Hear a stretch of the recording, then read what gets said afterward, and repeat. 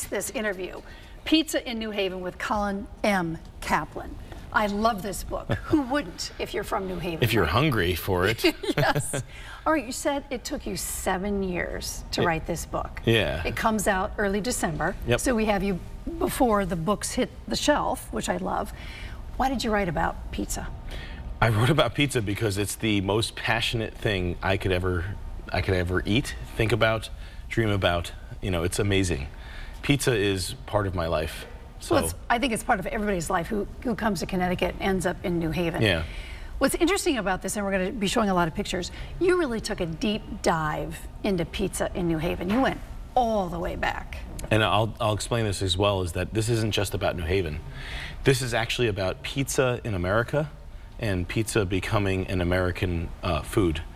So in that sense, if we understand that this is an American story, it's kind of like our American story. And New Haven should be very proud of its pizza story because we created such an amazing American pizza. So many other pizzas outside of Abate and Modern and Pepe's and Sally's, so many. So let's start diving into the pictures, shall we? Yes. So we can tell this story. Look, it's like if there's a bunch of pizza sitting here, we're eating. Let's just talk. Yeah. Let's okay, talk. So eating with the cover. This is the cover. Did you pick it? Did the publisher pick it? So I picked the photos, and the publisher put it together. The publisher, America Through Time, through Font Hill, they did a great job of making something that seems familiar. It seems like you've already, had it in your house.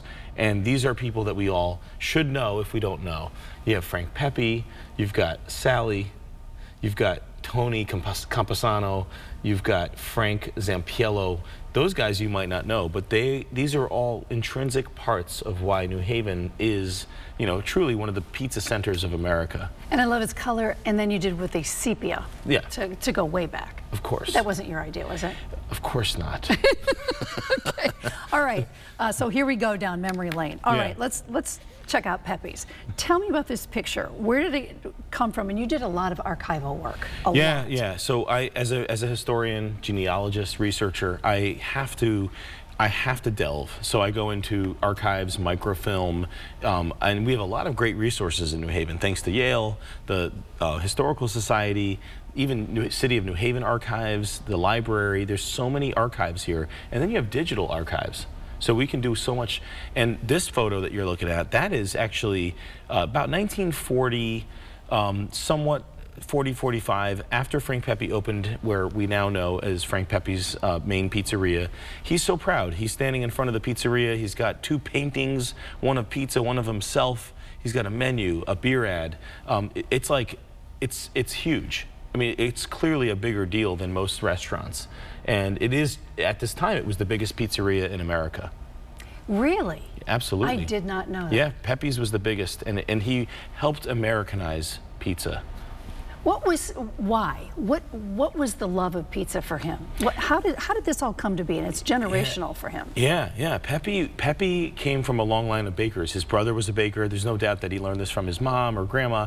But Pepe was a passionate immigrant and businessman. So his knowledge was baking. And he took that knowledge and made it a business.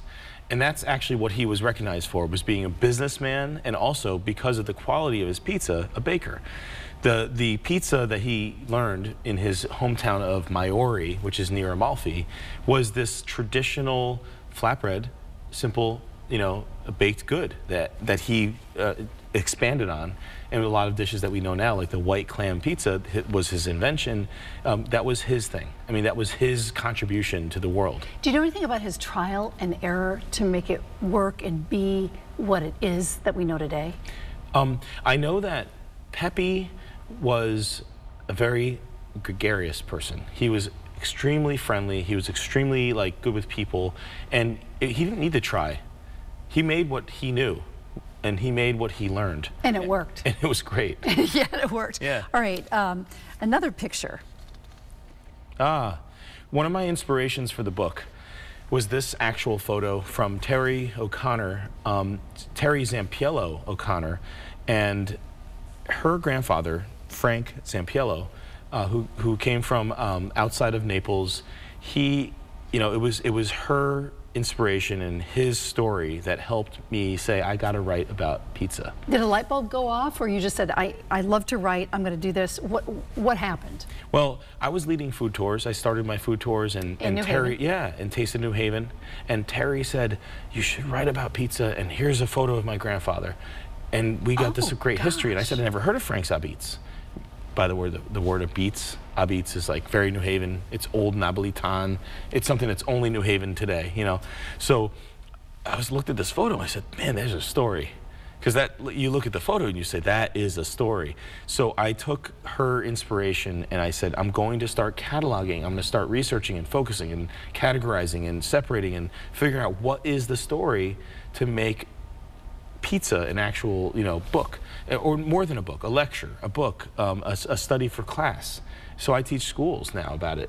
I do lectures at historical societies to anywhere, bookstores, you name it. And now we have a book. And I was just talking with people in New Hampshire, and they were like, we would love to see this book here because there's something about pizza. Of course. Yep. It's a staple of life, right? I think it's part of us. It is part of us. It's part of us. All right, speaking of pizzas, we have someone. Now, who is that? Okay, my other inspiration. Okay, yeah. 2 inspirations. I have 2. It's okay. So this is actually Tony Campesano, and his son Eddie Campesano was one of the first people to say, hey, you should do a book on pizza because we have so much in New Haven. And he said, my grandfather Ignacio, his father, this guy's father, he said he was one of the first. And so I had to do the whole, hey, so Eddie. This was haunting you. You had to do this. Oh, apparently. It was from all angles, from all jobs. I mean, Eddie worked at the building department. That was during my architectural times. I would go and visit him, get a building permit, and Eddie would say, we want to know about my grandfather. He'd say, he was the first guy to have a pizzeria. And I'd say, well, I don't know what you're talking about. Until one day I said, I got to talk to you. So now we have the book. Yeah. All right, these gentlemen behind the counter. So these gentlemen are some of the, you might call the elite of the New Haven pizza scene. Frank Pepe on the left, Sally Consiglio on the right, and Frank Pepe's brother, second to left, Tony Consiglio, best friends with Frank Sinatra, in the middle, a little Tony, and Timmy Segiano. So those guys representing Pepe's, the original Pepe's, at the spot about 1930. And that's an amazing photo. That's one of the covers of the book because it's pride, it's loyalty, it's the understanding of where this came from. It was like, this is a family business. And not fancy digs. There's one light bulb at the top, if you look. They're making the pizza. A light bulb's a big deal back then. Back then, yes. Yeah. All right, now this, I did not know that there was a song written about pizza. And this is it. Can you pronounce this in Italian? I can try. It's not in Italian though. Come vuoi tu. Okay. So it's actually Napolitan, which is a different language than Italian. And this song is a love story. It's about a guy who wants to take a girl on a first date to Pepe's when he reopened at what we now know as Pepe's in 1936. And so this guy is saying, hey, come to Pepe's. We're gonna have a great meal and no one's gonna talk. We're gonna have a good pizza, but no one's gonna gossip. Don't worry. All right, so I printed out on the next page just some of the words. Just the way you like. Rosina, don't make that face. Be happy. Tonight to the pizzeria, I want to take you out. Every promise must be respected and you stay the night. Don't deny me that I bring you or not. I want to speak to you because I prepared everything at Frank Pepe's. Just the way you like. They have reserved a place for us just the way you like. Yeah. So who decided to do this and why was this important? Did they commission the song? What's the background of this? Yeah, it's a good question. Did they commission it or was it just passionate people in the community? This was a radio announcer, one of the leading Italian radio announcers at the time, and it was also a songwriter. So they worked together and they said, Frank Pepe, I mean, the guy that we all love who's making pizza, he's opening up a giant restaurant, and they all said, this is a big deal. So they wrote a song about how women could get involved in this because it wasn't just about men going out. They wanted women to come out. And they wanted this to be a place for dates, a place for romance, you know, and that is how this happened. Now that translation, I could not have done it alone. I had help. Anna Sincavaj from Scapo, she helped me. Oh, and she's been a huge help in my entire Italian version of life. And you know, so, but this is a part of how the community responded to Pepe. They weren't just saying you're a pizza maker. They weren't just saying you're a guy who loves what you do. They were saying you're part of our life, and we're going to make this New Haven. This is New Haven. So neat. All right, this is not about pizza, but maybe it is. We go to Hull's. Why did you include that in the book? Oh, beer. Well, beer an and entire pizza. chapter. Yeah, you just said it. Have you read it? How did you read the book? So I'm going to cough now. Yeah, water time. So Hull's was a place here. So Hull's beer was the only beer in Connecticut brewed here for about 20 years. It's one of the oldest breweries, and they just got a restart in the name, which is fun. But Hull's was the sort of beer of choice of New Haveners and all of Connecticut from about 1936 or say 33 to about 1977 when they burned down. This was actually in an Italian newspaper in New Haven, and they did a whole article appealing to Italians. And this is an early one from the 30s. So they're saying, drink some beer, possibly have some pizza. And then, so it lives. Ernie's Pizzeria. Where is Ernie's? Oh, Ernie's, New Haven's unsung hero. Because I did not know Ernie. Well, obviously I didn't know Ernie. You still can. But tell me about this. So Ernie's is in Westville. Goes back to 1971. His family goes back to Minore and Amalfi, in that special region of Italy where so many New Haveners come from. And when he started, he actually came out of other pizzerias. He was helping 2 other pizzerias. He had worked at Mike's in West Haven, and Ernie opened up his own. And Ernie's is a special place. It was the first pizza I tried, at least as I remember, as a baby. Really? Yeah, I was probably like, I could just chew. I had one tooth, and they just put pizza in my mouth. My parents were smart. Because it looks like a diner. Looks like a little diner. And a lot of pizzerias were. Yeah. They were really the social places. Sure. So the musicians used to hang out here. I mean, this is where people used to go late into the night. People didn't go to bars as much, say. They would go to pizzerias because you could drink and you could have pizza. And what's more simple than that? Yeah. Tony's a pizza. Tony's a beats. Okay, so Tony's, this is the second Tony's. And where was the first Tony's? Where Modern is. So believe it or not, Modern Abits, the beginning of Modern, starts with a guy named Tony Toley. And he started a place on Washington Avenue in the Hill. Then he moved over to where Modern is now, called it Tony's Abits. I know it's complicated. I'm following it. Sold that. Opened another Tony's Abits, which is what you're looking at, and Tony's Abits became Modern because it couldn't continue the Tony's name. Now there's a Toley's in East Haven, is that? That's the same one, so that's his like 4th pizzeria or 5th pizzeria. I mean, he opened like 6 pizzerias. Here's 3 guys in our next picture. Hey. Who are? Oh, so you got Nick Nuzzo, Billy Butts Cretella, and Barry Nuzzo. And so left to right. Nick was the owner of Modern. After a couple owners, he bought it in 1952. He ran it for about 30 years. And his son was on the right, Barry, V-neck, guns out, you know, the whole thing. But Nick was he was the leader of the place. That was his spot. And in the middle, Billy Butts, he still works at Modern. He is still the pie guy. And he makes a killer pizza. And they can do it with their eyes closed. I mean, the way they toss the dough and all that is amazing. He can do it with the back of his hands, his eyes closed, backwards, the whole thing. This goes way back, this next photo. And it's down one street in New Haven. Yeah. Where are we? Where are we? We are on Hill Street, and this is a wonderful photo. This is from the collection of Tony Griego, who was a New Haven PD. And this photo shows a New Haven that's gone.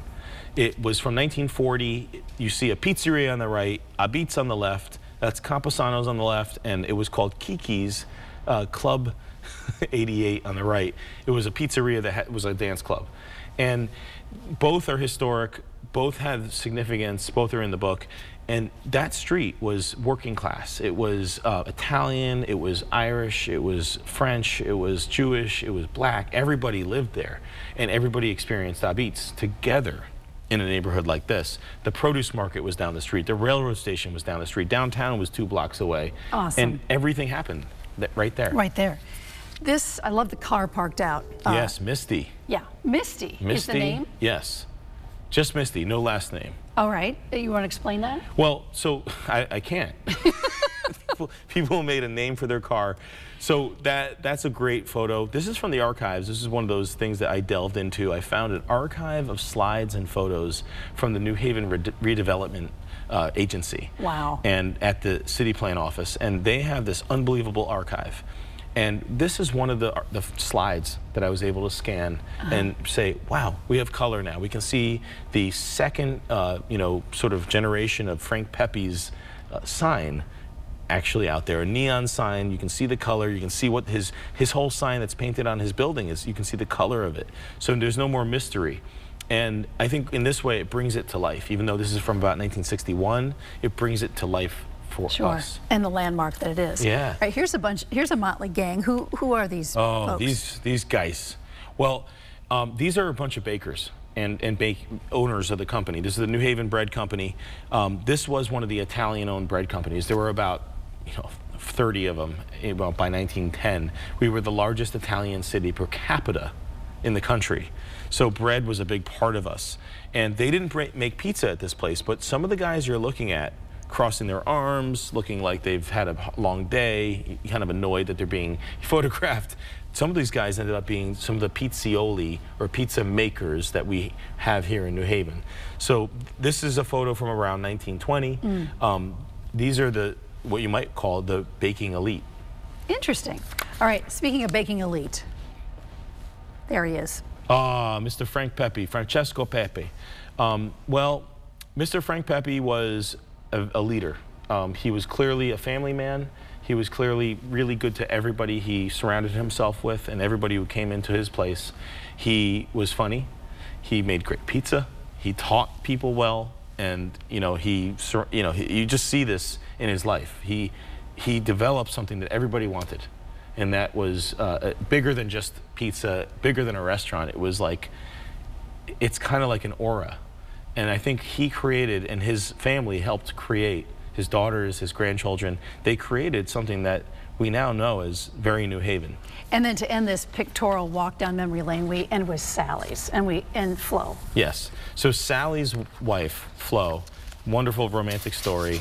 They went on like 50 dates before they married, and she was the matriarch of Sally's Abits. She was always there until 2012. She was the person who either sent you home or sent you home with pizza or made you, smile.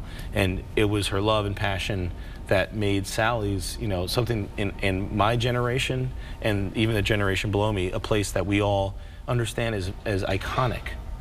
This is New Haven. It's all about family.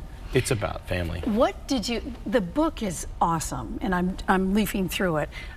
What did you leave out that you wanted to put in it? Or did you get it all in there, do you think? So my biggest regret is that I know that there was going to be more archival evidence as time went on. Somebody would say, oh, I found a photo, or oh, what about my family? And I was never going to be able to include everybody. So my only regret is I didn't spend longer writing it. 7 years is a long time. But I have no regrets. I am so happy that it's out. I'm very happy with the book. I think it's an amazing way for us here in Connecticut, as well as us as Americans, to say, hey, we got something that came from somewhere else, came here and became ours. Congratulations. Thank you. Colin Kaplan, thank you so much. The book is Pizza in New Haven. Look for it in a bookstore near you. Thank you. Thanks, Ann.